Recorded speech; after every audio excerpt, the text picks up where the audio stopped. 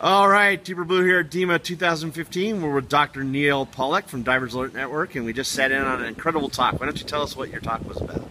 This talk was on managing decompression stress beyond the algorithm.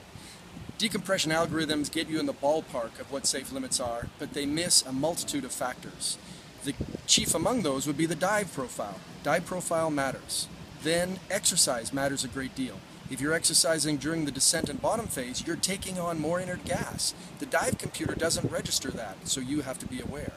On the way up, light exercise can help you eliminate gas, which is good, but if you exercise too much, you can actually promote bubble formation, which is bad. So we have to fight our normal inclination of a little being good, more must be better. For exercise, none on the bottom is great, a little on the way up is good, too much is bad. And we heard some really interesting stuff about thermal that I'd never heard before. And the thermal status is another important factor.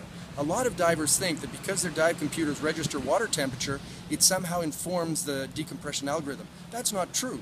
Water temperature doesn't determine your stress. Think of it, you could be in cold water wearing a bathing suit or a dry suit with undergarments.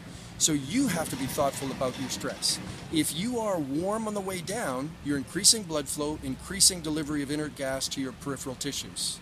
Then, if you chill through the course of the dive and you're cold on the way up, you're in the worst case scenario because now you're not eliminating inert gas. So you increase the decompression stress and you prolong the period at which you could develop symptoms. The alternative that we'd like to see people do is to be thermoneutral during the descent, even a little bit, not cold, but thermoneutral, not overheated on the way down to minimize uptake. And then on the way up, again, light exercise and a little bit of warming can help them eliminate gas as long as they're not exercising too hard.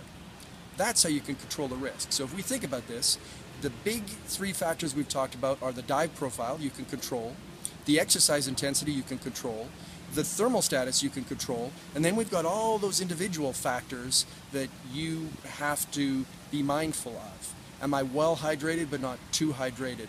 Am I rested? Am I physically fit? All of those factors play a role. Thank you so much. Awesome talk, Doc.